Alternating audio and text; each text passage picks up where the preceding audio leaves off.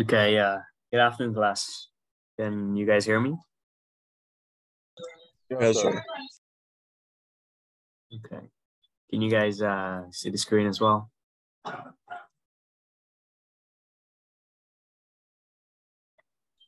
Yes, sir.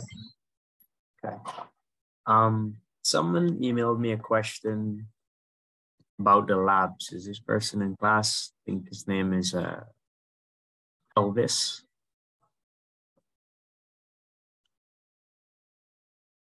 Nope.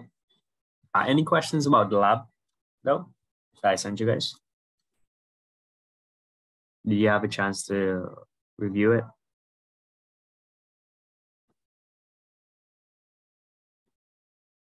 Yes, sir. We reviewed it. Okay. All right. This weekend in preparation for next class, I want you guys try and, do this lab.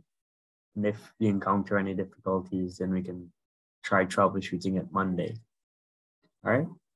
And next week, I would also want to have two classes. I want to have a class Monday and a class Wednesday as well. So, prepare your schedules for that. Okay.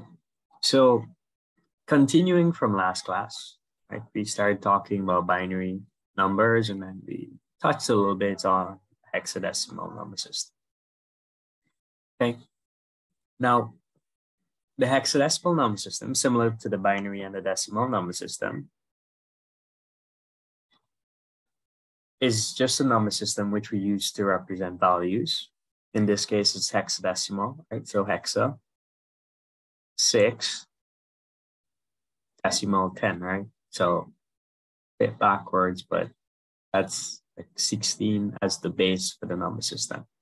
Same way binary has a base of 2 and decimal has a base of 10, right? How we would go about writing these numbers. So in binary, we would have two numbers, right? 0 and 1, right? 0 is the first number and 1 is the second number, right? Two numbers. Decimal, we got 10, right? 0 to 9, right? 0 being the first number and 9 being the 10th number, right? 0 to 9. Now with hexadecimal, we got 16 numbers. Well, we know that the regular, decimal number system we use, we only have symbols to represent 10 values, 0 being nothing and 9 being 9 things, right? Having a value 9. So we needed a way to represent values beyond 9. In the decimal number system, beyond 9, we just use 10, right? But you remember in these number systems, we want a single digit, right? A single binary digit, 0 or 1. A single decimal digit, 0 to 9, right? 0 to 9. We want a single digit that can represent values beyond 9. So what we did is use the alphabet. And the alphabet was something that's fairly easy to adopt because we understand this logical progression already, right? We know that A comes before B and B comes before C and C comes before D and so on and so forth.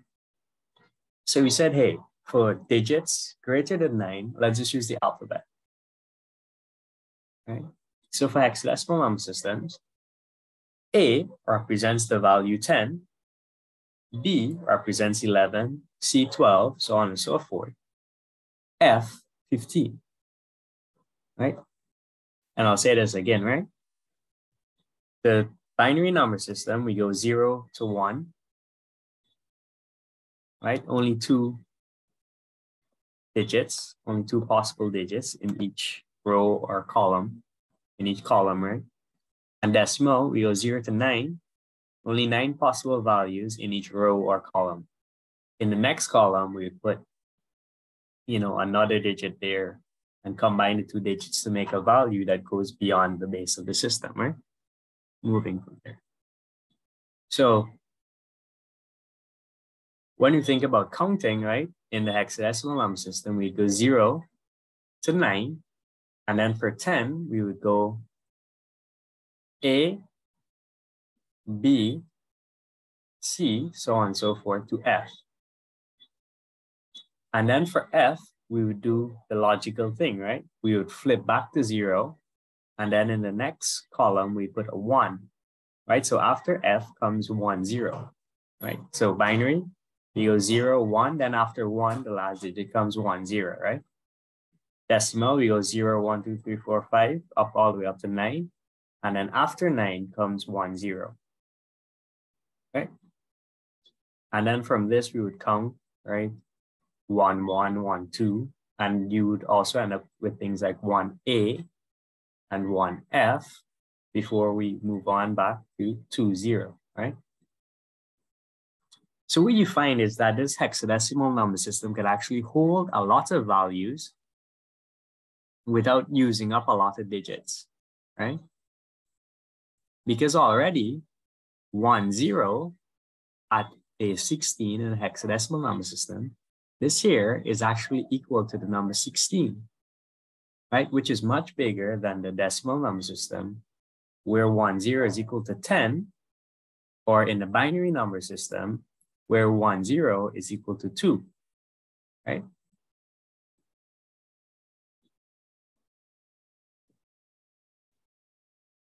Now, the reason we use the hexadecimal system is not only because it's compact and we can write large numbers in a fairly compact way, it's easier to convert between hexadecimal and binary than it is between decimal and binary. So that decimal is fairly compact and it's a number system we're familiar with, but it's very difficult to convert between decimal and binary. Let's look at this example. So we got this binary number. It's fairly long. Well, it turns out that in hexadecimal number systems, we can just replace every 4-bit, right? Every 4-bit with a hexadecimal digit and convert that number to binary, to hexadecimal very easily, right? From binary. How we do that is we look at the number 1110 and we say, hey, what's this number in hexadecimal? Well, 1110 is E, right? That's 14, right? You know, 15 is 1111. One less than that is 14, right? So this number is actually E, right? Fairly compact. We take 4 digits and we convert it into 1-digit E. This here, 000, well, that's easy. We know that 0. So in hexadecimal, it would also be 0, right? This here, 110 is 6. You can use this chart as a little sheet. You can write that 6. And 1001, well, we know that's 9, right? And again, you can use the chart as a cheat sheet, 9. So it actually turns out that when we do this 960E is this same number in hexadecimal, right?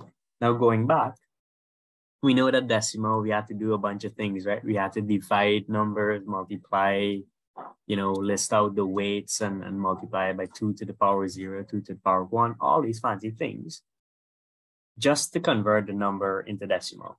But hexadecimal, it's super easy, right? We just do this and that's it. And you can save so much space by just writing this number as opposed to writing a bunch of 1s and 0s. You can just write this compact digits here, right?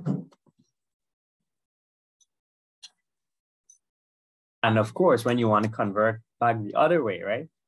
And like a number like 90E, you just say E, well, E is 1110, and then you can convert back, right? 1110, and then 0000, and so on and so forth, right?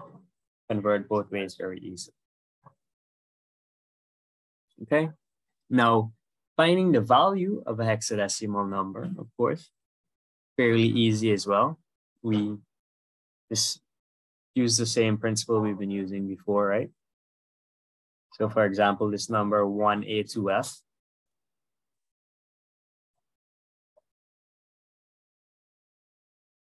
right? At base 16,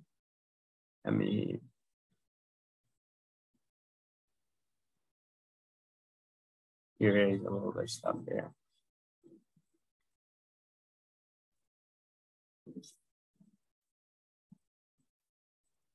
Okay.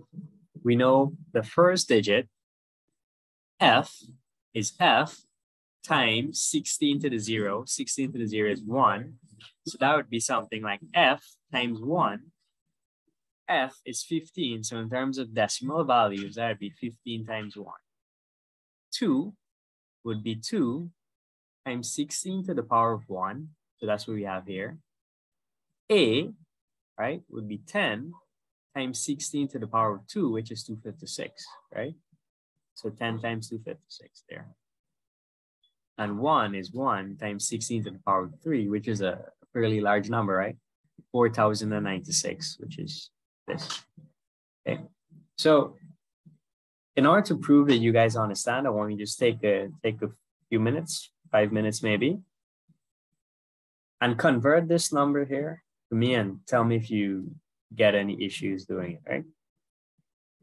Tell me where's the work in. But I'll leave the answer right there. And I want you guys to go ahead and convert that number, right? Right, convert this number into decimal, and you should get this number, right? Take 5 minutes. Let me know if you have any questions or you get stuck along the way.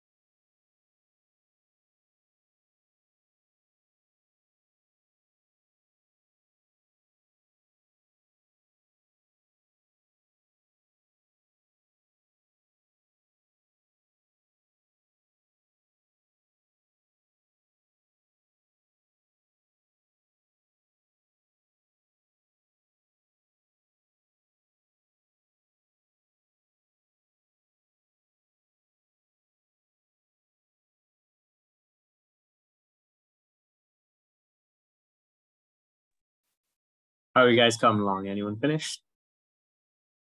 Yes, sir. Okay, good. Anyone not getting the answer?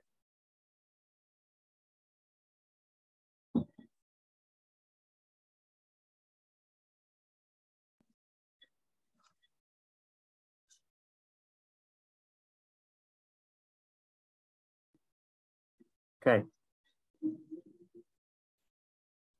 Good. I think that should be enough time. Moving on. The octal number system. Okay. So the only difference here is it's kind of in between the decimal and the binary. So we go all the way up to 7 instead of 8. The same reason, right? 0 the first number, 7 the eighth number. And when we reach 7, right, we go back to 0 and then 1. So on and so forth. Following the same principle all number systems follow, right? Okay. Now, this one in modern digital electronics is not very useful. It used to be useful way back when they had 12-bit number systems, 12-bit, computer digital systems, right? But since we've moved on to systems like the 32-bit and 64-bit, this one is no longer very useful, but it's still good to know. Like, the unique part here is that, again, every 3 bits, we can easily convert to an octal number. Simply, we come in, we know the number 110 is actually the number 6. Number 001, that's actually number 1. 000, that's actually number 0. This here is actually number 3. This actually number 1. This here is actually number 1. There might be, whatever, so on and so forth. And we know simply that this in octal is that just, base 8, right? This binary digit is that in base 8, just by converting it in groups of 3 bits, right? Super easy. And of course, you can go back the other way, right? You have an octal number. You can convert this to 1110, the 1 to 001, right? When you're converting numbers like this, make sure, like for this 1, you actually do put 001 and not just put 1, right? Because you might end up in a situation where you convert the 6 to 110, then you convert the 1 to a single 1, then you go ahead and convert the 0 to a 0, and you convert this 3 to 1, and you end up with the wrong number, right? So make sure you remember that it always needs to be in groups of 3s. And even though the number might be 1, you still need to put in these zeros, right? Okay, make sense? And to convert it, again, same way. I trust you guys can figure this out on your own, right? Okay, good. So that's the last of the numbers. So now we're going to move on to codes. Codes help us to make binary operations a bit more simple and represent things that aren't numbered. So for example, let me start with the ASCII number system. The ASCII, right? We got these binary numbers coming in. Okay, we got this binary number system. Binary, 1 second, please.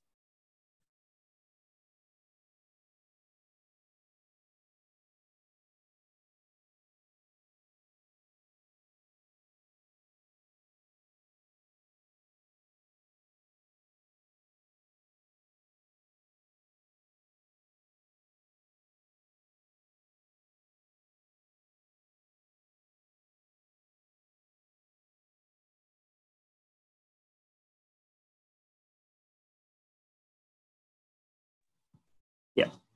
So as I was saying, codes help us represent things that we might not be able to represent using just binary numbers.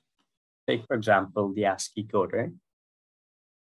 So the ASCII code is a standard developed quite a few years now, and the others have came along, such as Unicode, etc., that,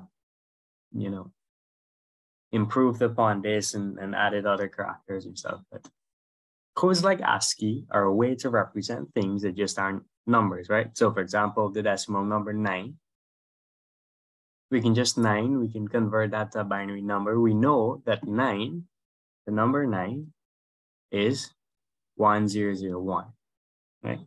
But a letter like A or a letter like Z, or maybe an exclamation mark, might not convert to a binary number, right? There's no mathematical operation we can do on these things to turn them into binary numbers, right?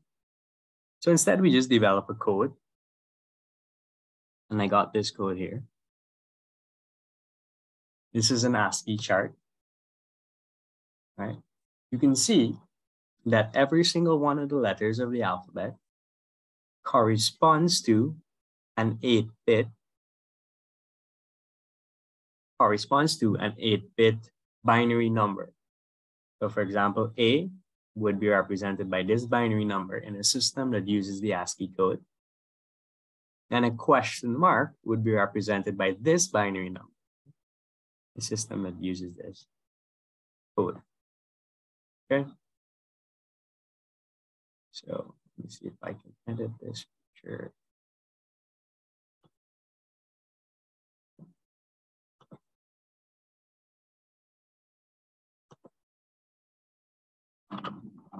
Okay. Another thing to note with the ASCII number system is that a bunch of these numbers are the same and they follow a logical progression, right? So for example, all the capital letters we see have the same first 4 digits inside, right? All the capital letters. And all the common letters have this same 4, having the same 4 digits inside. Yep. Sir, A, right? A, according to what I'm seeing, is 0, 100. 0, 0, 1. It's the whole number, right? So no, attack the first 4. Yeah. Okay. Right? And from P, it is 0, 101. Yeah. This one here actually flips over. So it's not for the entire thing. Yeah, sorry, my bad. Yeah, they're probably just, with this particular code, they probably just, the same way we would go 1, 0, 0, then we'd have a few numbers and then we'd go over and need to run over to the next bit. So they probably just needed an extra bit to fit all the numbers. Anyway, as I was saying, different groups have similar bits within them, right? So we might end up in a certain situation. Let's say we had 4 buttons.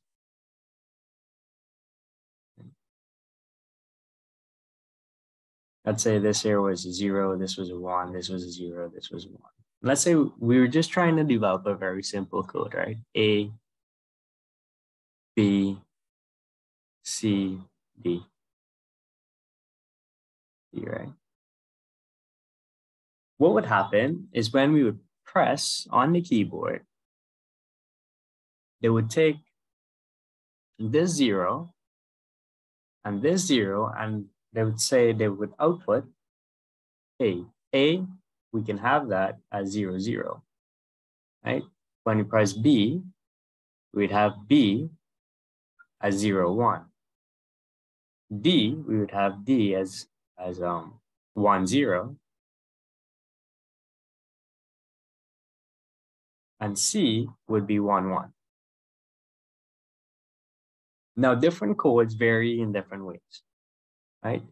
But when we think about building a keyboard, we can think about it as having rows and columns with different characters in it. And when we press a button, it joins 2 different numbers together, right? And it uses that to create the binary number that then sent into your computer system, right? That's just on a high level how a keyboard would work, right? Another thing we probably want to pay attention to here, let me clear, is how caps lock might work. So all the capital letters has this code, right? And as that student pointed out, from P onward, it changes slightly. But notice this 5th bit here is 0 straight throughout.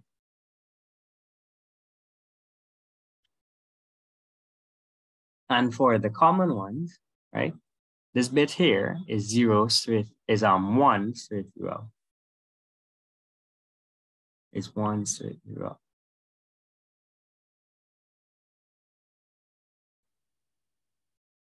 So if you wanted to do something like caps lock, right?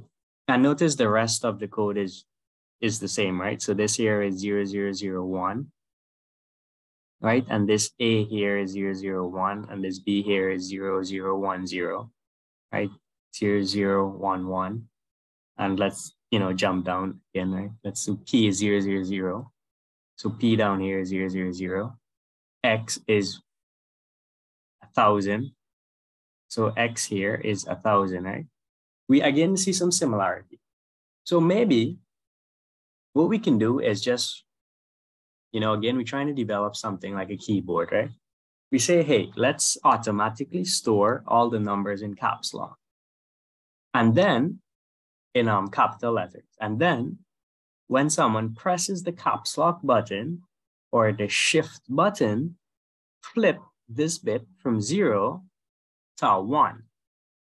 So that way, you can store all the information in one way and then have a button like shift or caps lock, flip this 5th bit from a 0 to 1, right?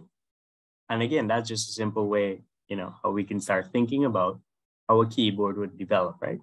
Does that kind of make sense? How data might be stored in some sort of array. Of course, it's going to be more elaborate than just 4 buttons, right? It's going to have, long list of binary numbers, right?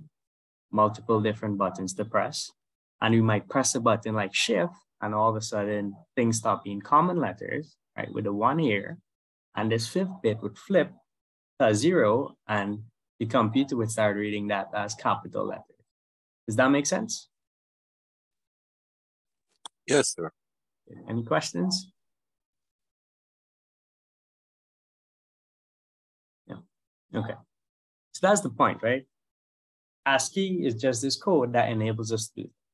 And the different codes to do different things, right? Different codes to write Chinese characters, right? Russian characters that we don't normally have. And there's a different code you can set up for a numeric keypad versus a full-fledged keyboard or for a calculator, right? And not all codes are the same. Okay, and they got different benefits and disadvantages. So now another code is BCD, binary coded decimal. BCD is binary for the most part, but it tries to be more closely related to the decimal number system. So let's say we're counting 1 to 50. In binary, we would do that 0, 1, 2, 3, all the way up to 15. Right? Where 15 would be 1, 1, 1, 1, and 0 would be 0, 0, 0, 0, right? We just count in binary. We go here, we flip, right? We come back here, and you notice that this bit flips, continues flipping, and this one flips every 2, and this one flips every 4, and this one flips every 8, right? Same binary we've been working with all the time. Now, binary coded decimal, it groups the binary number based on the digit. So if the number is 0, it'll be binary for 0. If the number is 2, it'll be binary for 2. If the number is 9, it'll be binary for 9, right?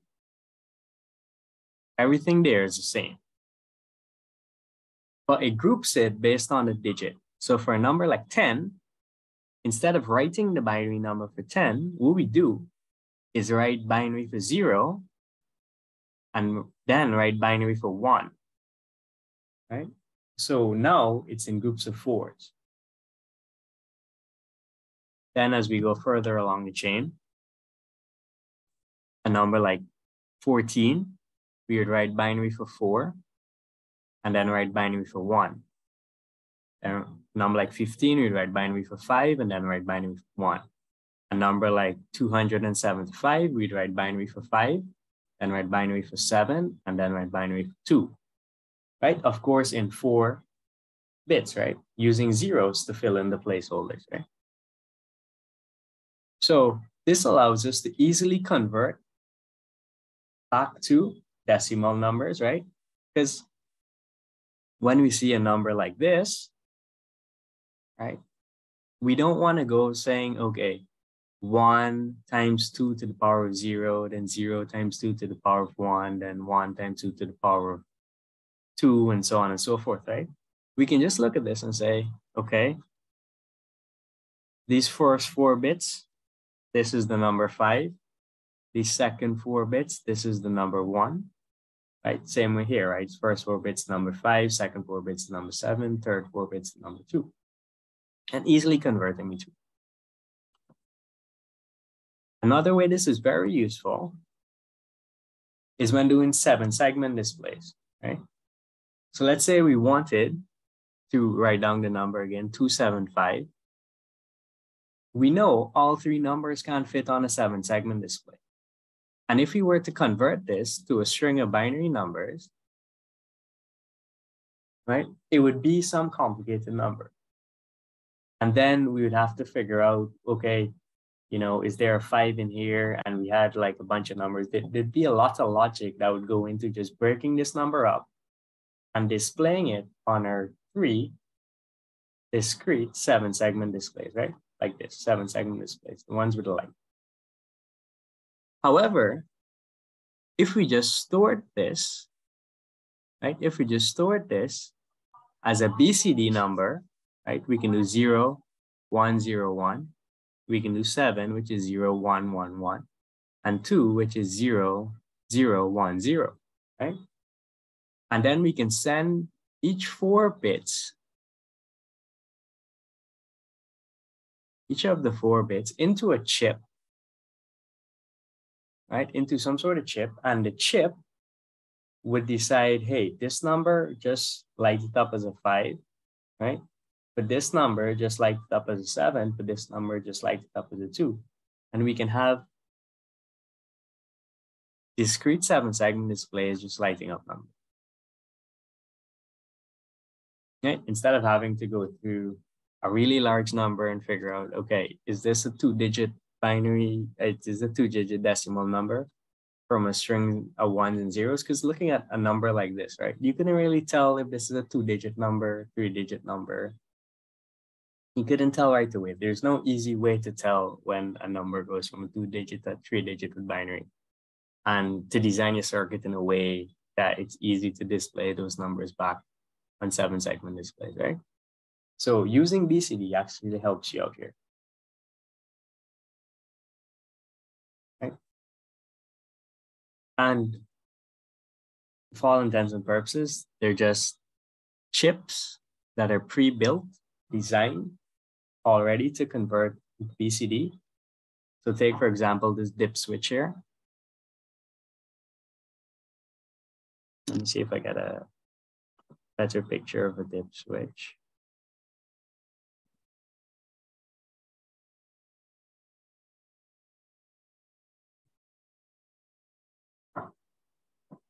So this is a dip switch. It's just 4 switches that you can dip them, right? You can flick them on and off, high, low, essentially open and close, right? And you can use that. And so this is a simple digital circuit. You can turn some on, turn some off, right? The number displayed here is 1, 0, 0, right? This one's off, this one's off, this one's 1. So that's 8, right? And you send that signal on. You see the LEDs indicating here that this one here is high and the rest are low. And you can send that into this BCD chip. And then it would automatically convert that to the 7-segment display, right? And tell 7-segment display, okay, light up this one. This is the number 8, right? Pretty simple, as opposed to having large numbers, right? You can just have a few of these circuits discrete. You can have another one of these circuits, drive in your auto 7-segment display, and have the first digit come in here, the second digit come in the next one, and third digit come in the other one. Okay. Everyone following so far? Yes, sir.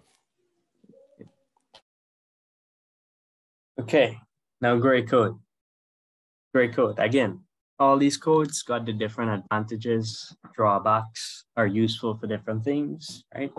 As we started designing systems, we just figured, hey, you know, a code could probably do this better and have this certain advantage, right? So gray code is like binary, but it's designed really for a mechanical system. If you look at gray code in itself, there's no direct application that you can pull out right away. It's only when you see it being applied, then it starts to look useful. So gray code is an unweighted code. So you know how binary this here would have a value of whatever that value is, 0 or 1 times 2 to the power of 0, and this here would have a value of 2 to the power of 1. It's weighted, same way with the decimal number system, etc. This here is unweighted, which means it doesn't really have a specific value for each column, right? It looks like binary, but it's not binary, right? What it is binary, but only one bit changes from next. So for example, gray code for 0 is 0, 0, 0. Gray code for 1 is 0, 0, 1. From 0 to 1, only one bit changed, right? The 0 changed to a 1. Now from 1 to 2, you notice in binary is 0, 0, 1, 0. And in gray code is 0, 1, 1, right? So here, the bit that changed is this 0, right? Gray code, the rule is we only change one bit, right? We only change one bit. Now, going back to 3, the only bit that changed is this 1 here, right? This 1 turns back into the 0. Again, only one bit change, moving from 2 to 1. So for 2 here, we skip this. And remember, we only wanted one bit to change, so we changed here. And then for 3, we was like, okay, we can only change one bit. Maybe we can change this one and use the number we skipped here. So it was designed with that in mind, where only one bit can change. And is used in systems where an error can occur if more than one bit changes, right? An example of a system like that would be this one. A shaft encoder, right? So look at this system here on the left, right? So we got IR detectors, infrared emitter, and receivers, right? So it would send an IR signal down, it would reflect onto this and come back up, right? If it's a reflective surface, like what here is depicted as white, it would send a signal back up. If it's black, like a non-reflective or an absorbing or passing through surface, it would not reflect the signal. So that would be represented as 0. So in this panel here, this would be 1, 0, 1. Okay? Now, let's say this disk was spinning, right? And we use the IR detector to tell whether the disk is at here, or if it rotated around and it's at here, right? The position of this disk, right? Some sort of spinning shaft. Maybe you got like winch or something, right? With a bunch of rope on it. And you're using this to tell how much rope has been rolled down, right? This is an automated mechanical system. So as you unreel the rope or the wire or whatever, the length would be something times circumference, right? Times, you know, the circumference of the circle, and you program it up and you say, okay, 1 revolution, 2 revolutions, 3 revolutions, and different half revolutions, and you can meter how much rope, wire, cable has been let down in this automated mechanical system, right? So maybe that's what you're trying to do, or maybe you just want to know what position is this thing in, right? Now, let's say you ended up on a line here, and there's a little bit of error, right? So one of the IR detectors reads here, one of the IR detector reads here, and one of the IR detector reads here, right? Let me change the color so you guys can see. Right, so we ended up on this line, one IR detector reading here, one reading here, one reading here, right? What it would read this number is instead of 110 or 111, it would read this number here as 111, telling it it's on here, right? Let's try a different one. Right? Let's try this line here. IR detector lands 1 here, 1 here, and 1 here, right? So instead of reading this number as 001, let me zoom in there a little bit. Instead of reading this number as 001 or 010, it would read this number as 1. Remember, the white is 1, right? 1, 0, right? 110. Now let's look at where 110 is. 110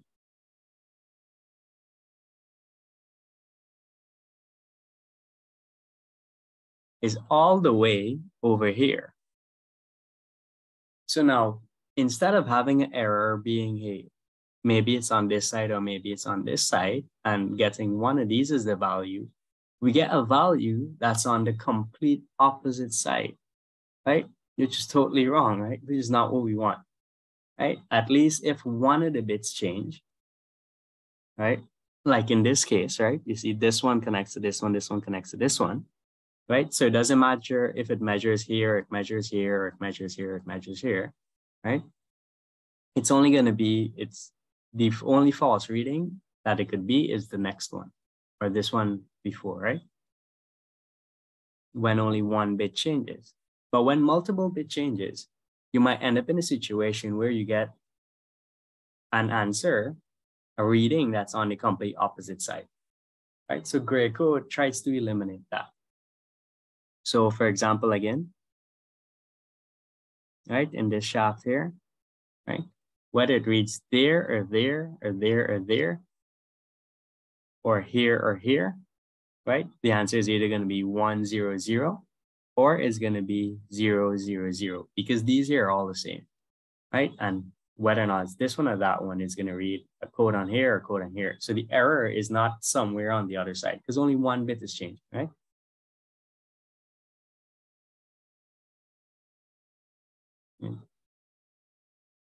Okay. Same thing here, right? Whether it reads here or here is going to give you the same value, right? Both of them is 0. Whether it reads here or here, it's going to get you the same value, right? Whether it reads here or here, it's going to give you a value that's either this one or this one, right? So the error is now going to jump you somewhere across to this. Is everyone following? Does that make sense? Why we'd want to use gray code? Okay. So as you can see, these codes all got different applications. And maybe you might want to use one, you might not want to use it, right? So codes just help us do things. Now, in addition to encoding and decoding data, we also need methods to ensure the integrity of our data. That's where these two methods come in, right?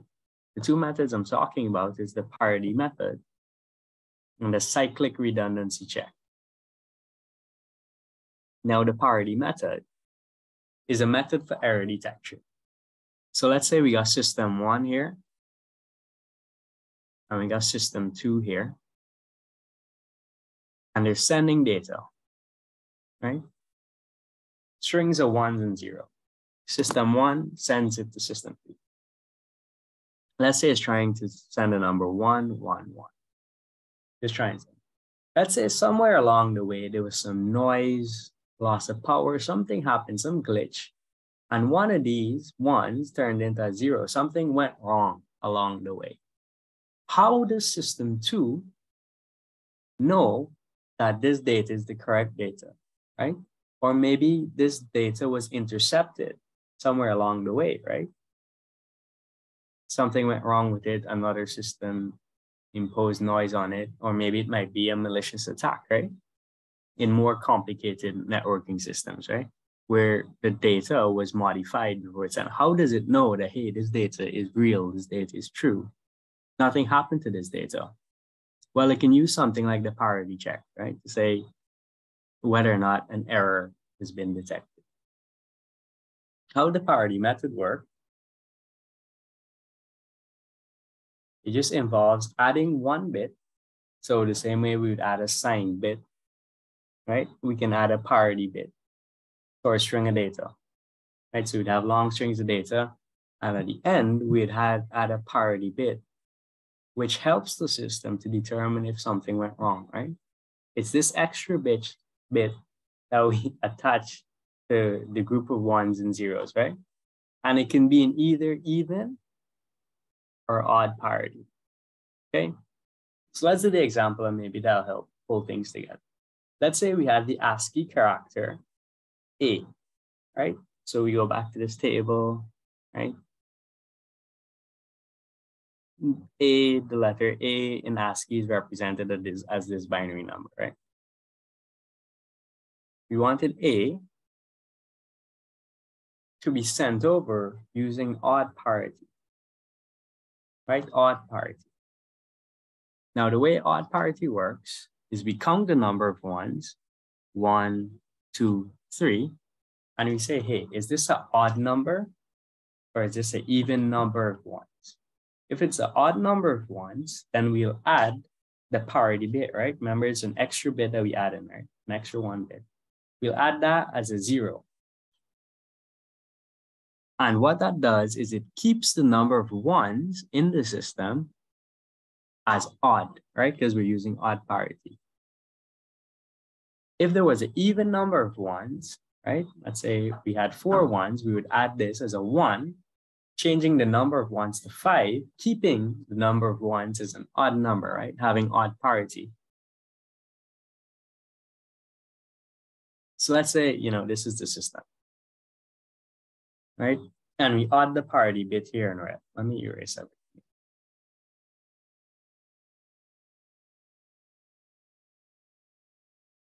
We add the parity bit here in 1, here in red, right? It's just a 0. And the data was transmitted. And for some reason, this 0 here was changed to a 1, right? So the system on the other side, remember system 1, send in data, system 2, send in data. System 2 is going to collect all the data and say, all right, good. Got his data, the parity bit is a 0, right? Let's just start counting, right? You're going to count 1, 1, 2 ones, 3 ones, 4 ones, right? Just 4 ones in the system, right? So we got 4 ones. The system we're using is odd parity. It's going to be like, hey, is 4 an odd number? It'll be no, 4 is not an odd number. 4 is an even number. Therefore, something went wrong with this data. It's able to pick up that the 0 was changed to 1 very simply by just seeing here all the ones. Do they add up to an even number, right? Or an odd number, right? Again, with a 0. Let's say one of the ones was changed to 0. Again, sent over to system 2. It's our counting. How many ones? 1, 1, 2 ones, 2 ones, right? Is 2 ones, is 2 an even number or an odd number? Like, 2 is an even number. We're using odd parity, therefore something must have went wrong in here, right? One of these bits must have changed. And also, even if the parity bit changed, right? The 0 changed to 1, right? It would be like 1, 2, 3, 4. And again, 4 is an even number. That would tell the system, hey, one of these bits changed. I don't know if it's the parity bit or if it's any of these bits, but one of them changed. Does that make sense? How this method is able to detect the error, right? It's an error detection method. It's a very simple method. There are a few drawbacks to it, right? That we will get into a bit later, but simple error detection method that you can use. Send data over and, the system can say, hey, something's wrong with this data. You might have system 1 here sending data. System 2 saying, hey, that data is wrong. And system 2 asking, hey, system 1, can you resend that data? What I got looks like the wrong data. Something went wrong along the way. And you can have it resend the data, right? Make sense? Any questions?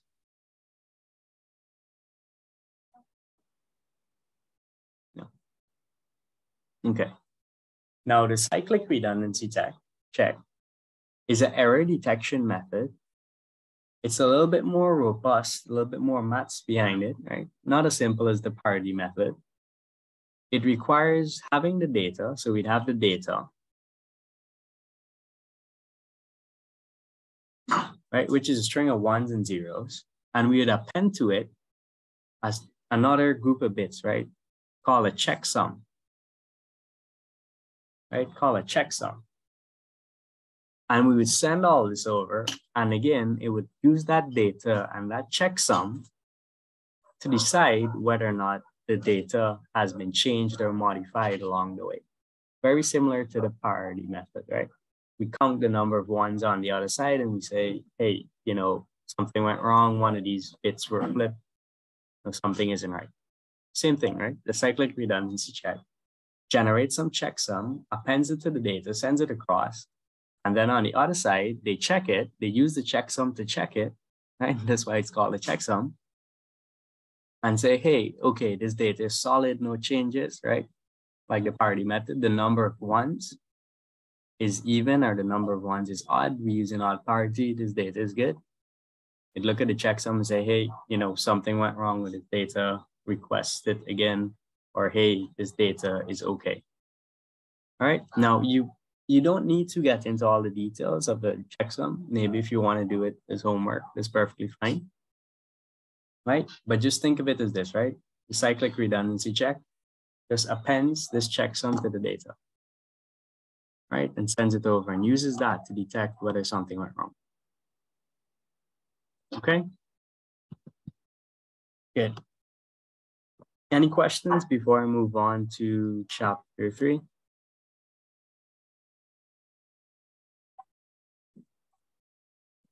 No questions? Okay. So chapter 3 is super easy. So I'm not going to go through the entire thing. And some of the stuff I already went through in the first class we had. For example, the inverter or the NOT gate, right? Remember we spoke about this before. And we say if we put a 1 into the NOT gate, right, as the input, the output is going to be low, right? We put in a 1, we'll get out a 0. We put in a 0, we'll get out a 1. So I trust you to be able to read through this and understand. Also, for Boolean algebra, did you guys do any Boolean algebra in your maths classes yet? No, sir. No Boolean algebra. Okay. So we'll go over the Boolean algebra stuff when we come to that. I think it's chapter 4. All right. So again, the NOT gate, the AND gate, right? You can read through this.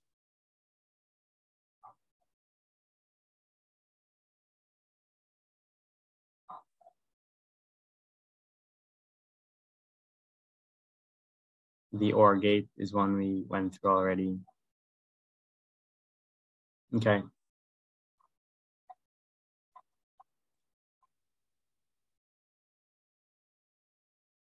And this actually shows you a simple way to implement the caps lock feature I was talking about earlier when we were looking at ASCII, right?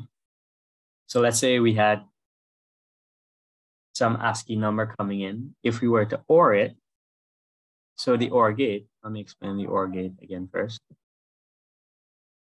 The OR gate is either one of these inputs has two inputs, right? A and B. If either one of them is high, the output's going to be high. So if you wanted to do something like caps lock, let's say for lowercase letters, we know the 5th bit position is 1, and for uppercase letters, the 5th bit position is 0, right? So what we do is we would OR it with this particular mask, right? So you would take your ASCII number, and if it was a common, if it was a capital letter, right? And then you OR it with this mask,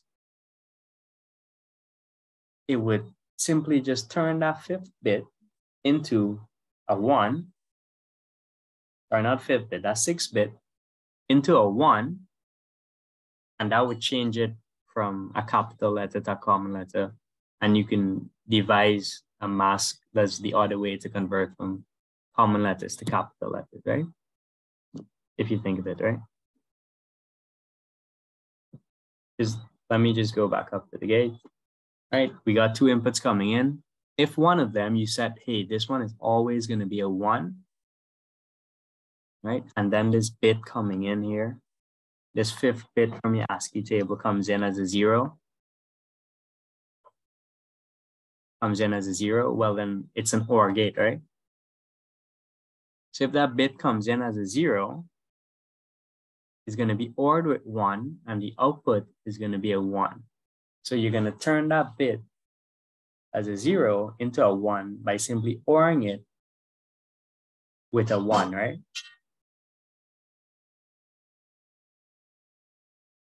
And if you notice, the bits you OR with a 0, so like this 0 here, ORed with a 0 turns into a 0. And this 1 here, ORed with a 0, turns into a 1. Well, stays a 1. It doesn't turn into a 0, right? The 1 stays a 1, the 0 stays a 0. But if you OR it with a 1, it turns into a 1. So if you OR that entire ASCII number with this, right, it's going to find that bit, and it's going to make sure that bit's a 1, and it's going to leave all the others as whatever they were before, right? Because again, the zeros doesn't really affect it. So again, when you start think of the shift key or caps lock key, right? It's really just activating an OR gate, ORing that data with a mask, right? Okay. So I trust you guys to go through and understand the different AND gates, different logic gates, the OR. I'll go through some of the more complicated ones. For example, the NAND gate. So the NAND gate is just like an AND gate, but you can think of it as an AND gate with a NOT gate combined, right? The N stands for NOT. NAND gate is just simply saying not AND, right? NAND gate, not AND. So that's just taking an AND gate the same way an AND gate will work, right? Remember, for an AND gate is going to be like 2 inputs, 0, 0. That's going to be 0, 1, 0. That's going to be 0, 0, 1. That's going to be 0, 1, 1. that's going to be 1, right? For an AND gate, both the inputs need to be high. Input A and input B needs to be high in order for the output to be high. Both of them need to be high. An AND gate simply takes this and sends it through a NOT gate, right? The inverter. Which if the output is 0, that's going to turn into 1, right? And this one here, right, 0, right? Which is what we have here, right? That's all the NAND gate is. It's an AND gate sent through a NOT gate, NAND gate. And we write it, the symbol for it is this symbol here, right? Just an AND gate, the same way we draw an AND gate with this little circle there, right? Okay.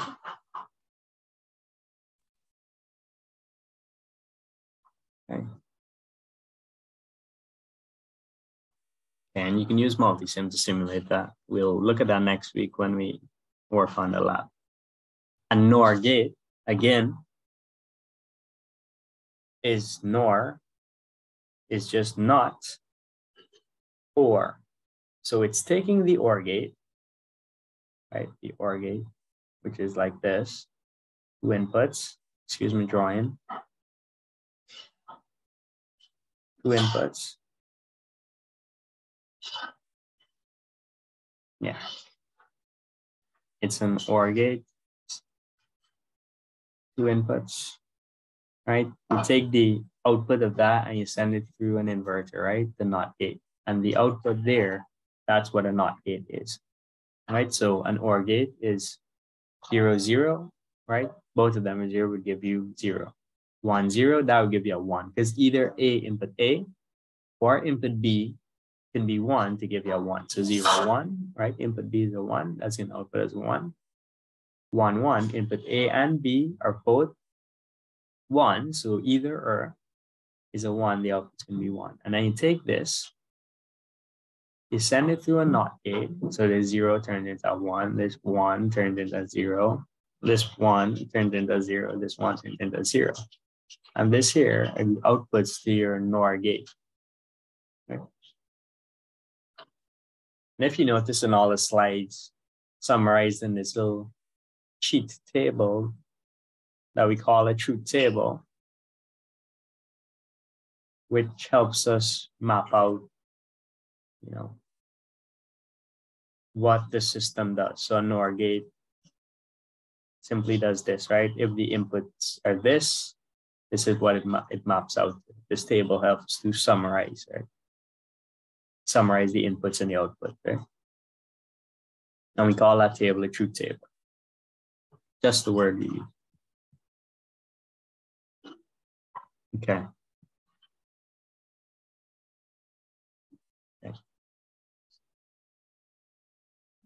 The XOR gate,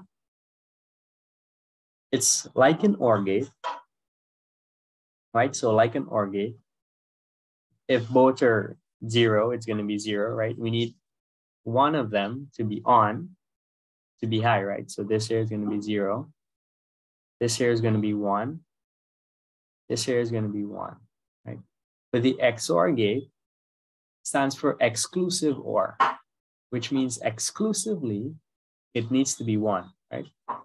When it's both, it's going to be 0, right? So just like the OR gate, whose truth table is 0, 1, 1, 1, this 0, this 1 here, this last one, which is both A and B on, both A and B high, is actually a 0, right? That's the difference between the XOR gate and the OR gate. Okay, it's exclusively that.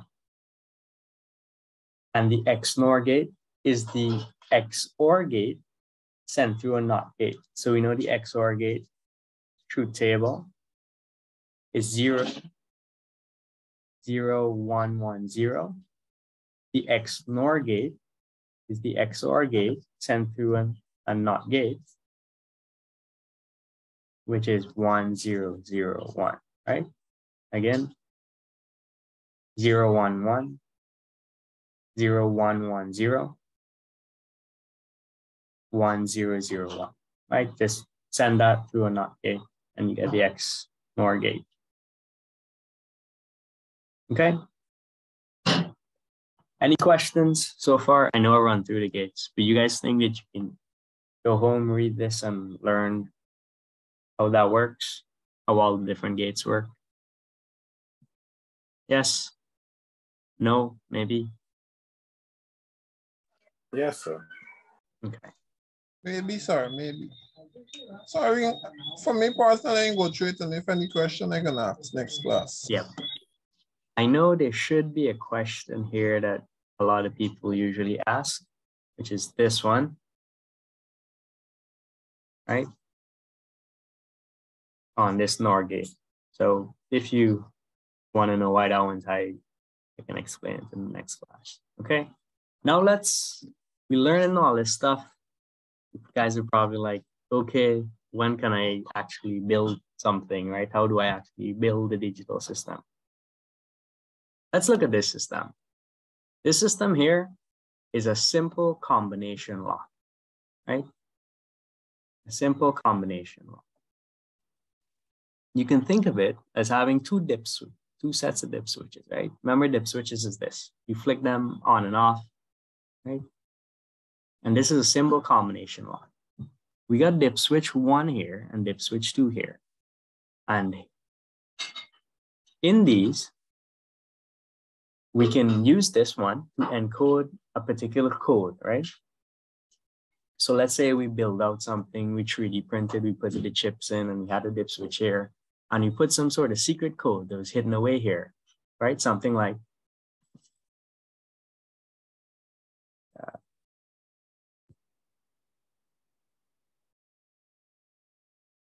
I'll try annotating. Something like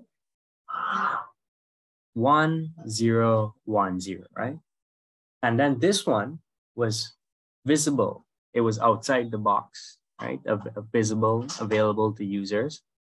And they can use it and they can come.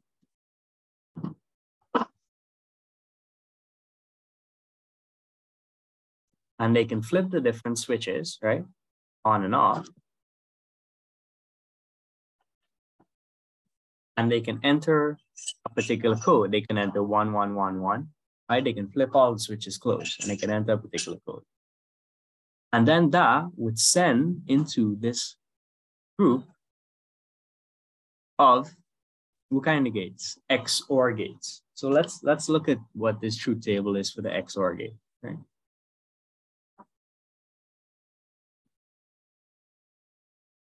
So the truth table for the XOR gates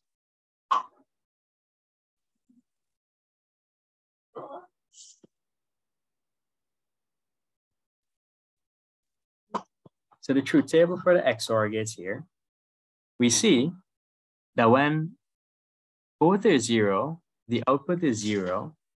And when both are 1s, the output is 1, is on 0. And when they're different, the output is 1. So this XOR gate actually works kind of like a comparator, right? It outputs 0 when A and B are equal, right? When A and B is 0, it's output 0. When A and B is 1, it's still output 0, right? When A and B are equal, it outputs 0. The XNOR gate, also a comparator, right? But when A and B are equal, it outputs 1, right? When A and B are equal here, 1, 1, it outputs 1. When A and B is 0, 0, it still outputs 1. When it's different, it outputs 0, right? So the XOR gate outputs a 0 when both the inputs are the same, right? The XOR, not the XNOR. So 0 when both the inputs are the same. So you come back to a combination lock. So the XOR gate compares code, your code, so 1010 versus 1111, and it's going to compare, right? 1 to 1. Are these the same? Yes, output 0. Boom, right? Good. 1, 0. Are these the same? No, right? This is 0, this is 1, output 1, right? Are these the same? Yes, output 0. Are these the same? No, output 1, right? And then this here is going to be outputted here onto this line. So this line is going to automatically be 1, right? The moment any one of these are different, this line is going to be charged high, right? It's going to have that 5 volts, right? It's going to be 1. Now this here is a NOR gate, right? But with both the inputs combined, right? With both the inputs combined. So both the inputs would obviously be the same. If here was low, then this would be a NOR gate with 0, 0. If here was 1, then this would be a NOR gate with 1, 1 as the input. Let's go back to the truth table and see how that would work out. Right?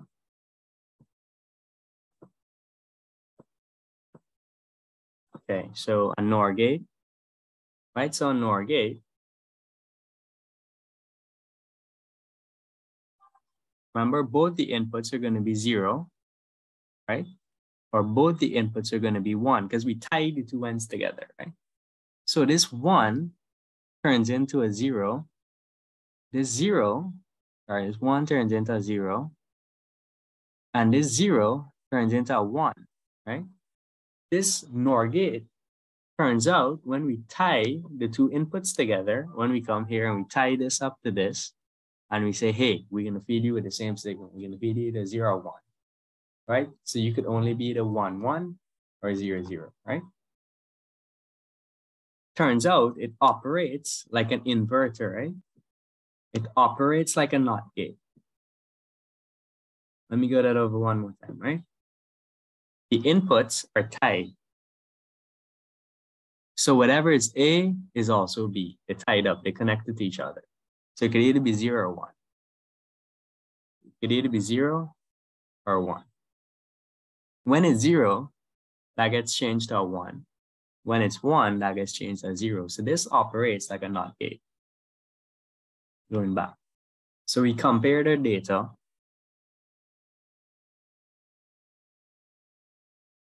We compare their data, right? 1, 0, 1, 0, 1, 1, 1, 1. The data was wrong. So here was automatically charged as 1. This here, we figured out that this here is actually a NOT gate using some fancy techniques. So the output on this end is going to be a 0, right? It's going to be a 0.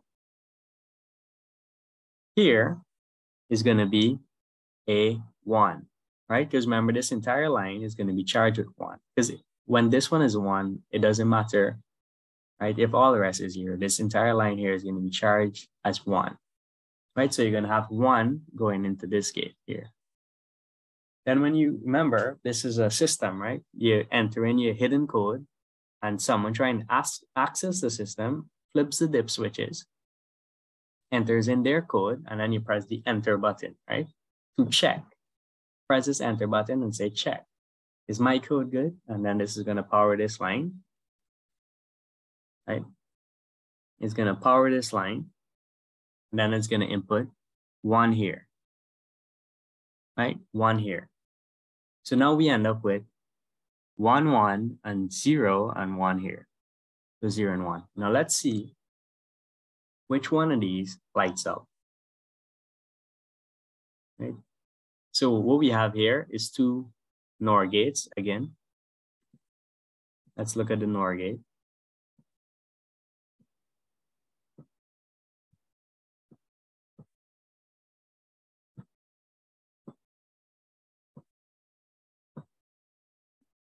Want to erase all this. Let's look at the NOR gate. Remember, the NOR gate is an OR gate, just with a NOT symbol. So whenever anything has 1,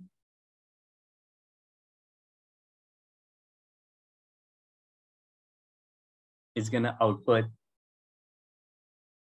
0, right? Whenever anything has 1, it's going to output 0. Okay?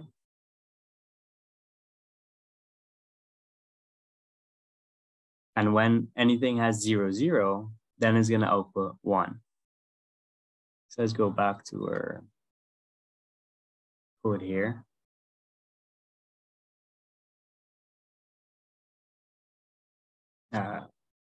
edit. Right. So for this line, remember here comes as 1. So it's going to here is going to be 1. And this line here should be 1 as well. It's going to output 0 and not light up this go sign. So the go, in order to be green, is just not going to light up as long as this is 1. Right, sorry, I have this symbol here. This here, when you press this switch, this actually goes to 0.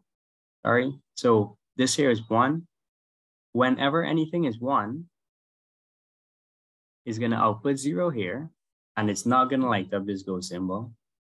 This here is going to be 0, and this here was 1 on this end. This here turns into 0. So 0 and 0 here is going to output a 1, and it's going to light up this system here, right? So this light is going to be lit, and this light is going to be off. But if we put the right code here, right? Well, we have our hidden code here, and we put the right code here. All of these are going to output 0. So therefore, this line is going to be 0.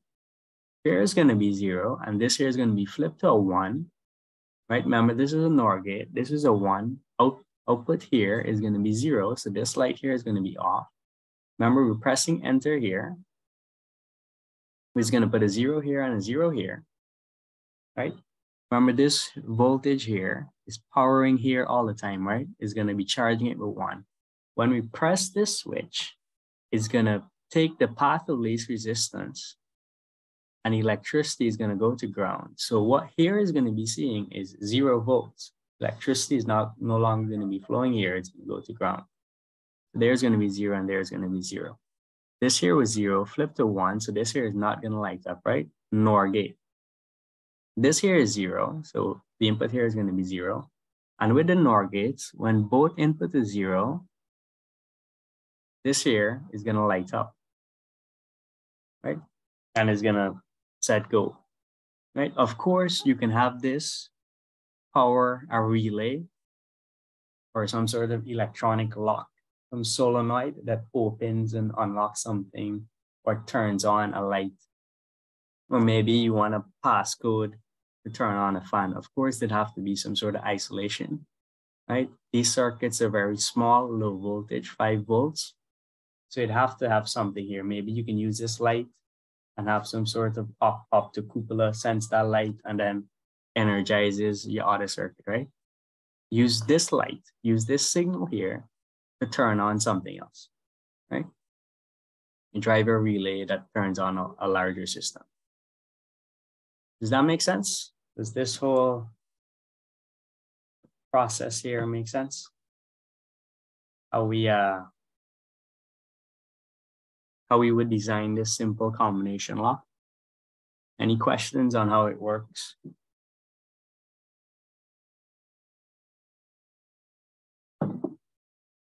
No questions? So let's say in a test, ask you guys, design a simple combination lock. You think you'd be able to design one? Sir, it depends upon how complex you want us to do it. Yeah. If I say, that takes 6 input bits, could you design one that takes 6 input bits? How would you modify this one? Take 6 input bits. Right, so this one here currently has 4 input bits, right? How would you modify it to take 6 input bits? Sir, from the design of this circuit here, all we need to do is just add 2 more gates to the input, and along with respective diode and pull-along resistors. And then you got to obviously upgrade your dip switches to 6 input, along with your pull-along resistors. And yeah, that's about it. Nothing much other than that. Good. And it should work just the same. Yeah. Exactly. Good. So it makes sense. I'll send you guys this picture if I remember. Okay. So at least from this class, you start to put put things together, right? I know so far we've been learning about binary numbers, right? And gates and OR gates, but I like to do simple applications like this so you can see it all come together, right? You know, I know you guys have used resistors before, transistors, but not really have logic gates in a circuit like this, right? With voltage being applied. So this is a good, easy, practical example. Okay, so that's all for chapter 3, I hope. No, actually, there's some more stuff. Okay. All right, let me just run through this stuff and then we'll call it class. Okay. So a lot of this stuff we've covered before. Remember I said previously, they're fixed function logic devices. So you can always go and collect a chip that would have, you know, some AND gates wired up inside, and they would be, of course, wired up to particular pins. And different families, different technologies, right? Different packages, the BIP package and the SOIC package, and the transistor technology that it uses, right? This is transistor to transistor logic, TTL, right? CMOS, complementary metal oxide semiconductor, right? BiCMOS uses this transistor to transistor logic as well as CMOS, right? It's just the type of transistors, how they hook up the configuration. Just something you learn a little bit about later on, right? And they can come in some common configurations, right? Maybe you want a chip. Let's say you settle your mind, you design, okay, I want to build this combination lock from class. Then you would go out, you'd find a chip that has 4 XOR gates like this, right? And then you can use that in your circuit and build, right? Wire it up, of course, and build that particular circuit, right? Build that particular system. Okay. And of course, these chips have certain operating parameters, right? Like any other chip, right? They got a certain supply voltage that you need, right? Current parameters, right? Power that it uses, you know, storage, temperature. You know, the thing with electronics, you can't let them get too hot or they might not operate as expected, right? As temperature goes up, resistance is going to vary, things like that, right? Sometimes some certain chip, if you get too hot, it might burn and it might not work, it might go bad, and things like that. If you apply the wrong voltages to it, you might fry the chip, things like that, right? So they usually come with a sheet that has the different values associated with it, right? And then there are programmable logic devices, which from your essay you may have read about, right? And they would have logic gates already built inside of them, right?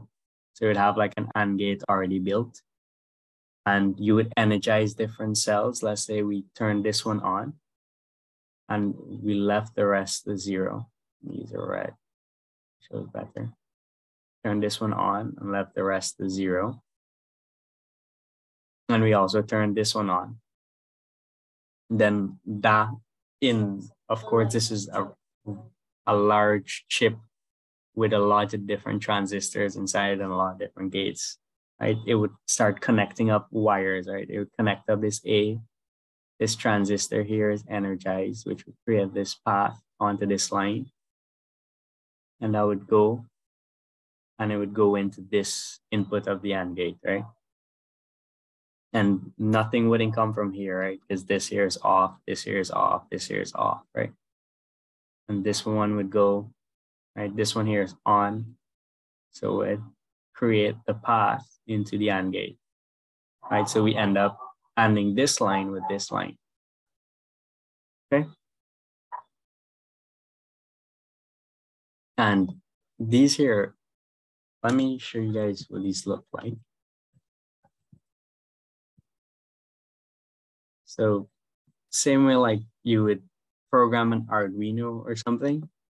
It's like a board with a chip. It's kind of like more processor based than like an IC. It's like these flat, you know, more complicated chips that you can plug up. right? And you can plug into a computer. And on your computer, you would actually type code. And I'm sure since you guys use MATLAB, right, you know what code looks like. You can figure out what this code means, right? This code is simply just writing a NAND gate. Okay, so we say NAND gate, we want A and B to be the input. And the output is going to go something called LED, right? You know, how we would label variables in MATLAB, like my number, or, you know, average temperature, however you want to do MATLAB, however you want to label a variable. Same thing, right? You can label different gates. You can call it NAND gate. You can call it my NAND gate. You can call the variables A, B, C, X, Y, Z. You can call them LED. You can make different inputs, different outputs. And then you can tell the system how it behaves, right? Right, so for something simple like a NAND gate, you might say, okay, a NAND gate is simply just NANDing A and B, right? And that goes to the output variable LED that we label as, right? And that's the gate behavior. But you can do something more complicated, right? You can do A ORed with B, and that with C, and so on and so forth, and develop more complicated logic, right? It doesn't have to be simple like this, right? So you would get these programmable logic devices that come from different chips like this, the different ones from different companies, and you would write code. And code like this, different, you know, different programming languages, right? There's VHDL, which is a hardware description language. And there's Verilog, right? The same way we'd have Python to program computers, and we'd have MATLAB to do math. And then we'd have C and C++ and C#, right? All these different programming language. We got VHDL and Verilog, right? Different chip manufacturers might use different programming languages, right? And that's how you would type code and load it up onto the chip and tell it, this is how I would like you to behave. And the chip just operates that way, right? Okay. So I'll send out chapter 4 via email, and next week we're gonna do 2 classes. One class we're gonna teach, and another class we're gonna do the lab and work through the binary worksheet. Okay, that's all I have for you guys today. Any questions before I close off?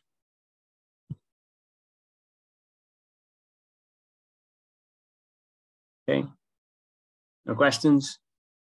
All right, enjoy the rest of your night, guys. Stay safe. You too, sir. Thanks. All right, sir.